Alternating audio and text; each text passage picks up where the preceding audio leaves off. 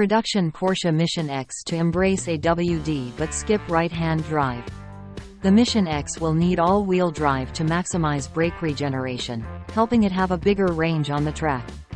A production iteration of the all-electric Porsche Mission X concept is expected to be exclusively offered in left-hand drive configuration and feature all-wheel drive as it aims to establish a new production car lap record at the Nurburgring Nordschleife.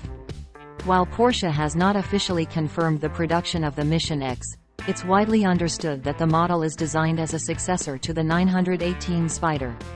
Should there be sufficient customer demand, Porsche is likely to greenlight its production. Though specifics about its powertrain have not been disclosed, Porsche is targeting a 1:1 power-to-weight ratio, intending to produce 1 horsepower for every 1 kilogram of weight. The concept was initially designed as rear-wheel drive, but akin to the 918, any production version of the Mission X will feature all-wheel drive. During an interview with Which Car?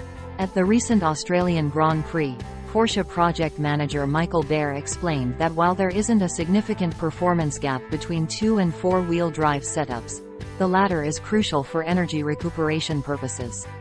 This car is 2-wheel driven and we did a lot of simulation beginning in 2016 for the future sports car, electric sports car, and DNA of Nordschleife hypercar again, he said. And there is not really a difference between 2- and 4-wheel driven, just one key reason.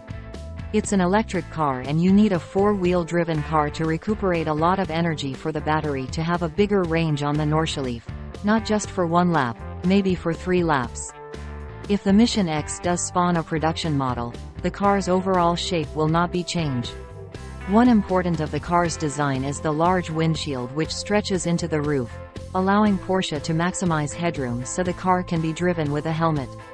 If you've ever driven a 918 with a helmet, it's very tight in there, Baer said.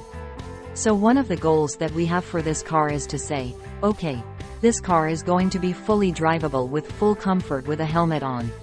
And so this is really the only way that we could do it while also reducing the frontal area to the minimum. As Porsche has not confirmed the car for production, there has been no discussion about the potential volume of units to be manufactured. However, Baer suggests that only a left-hand drive model is probable, citing the complexity and costs involved in developing a right-hand drive variant. It's more complicated to have 2 versions, he said. If you're doing just the right-hand version, that's okay because you have a limited number of cars for a smaller number of markets. But then if there are 2 versions it's much more complicated.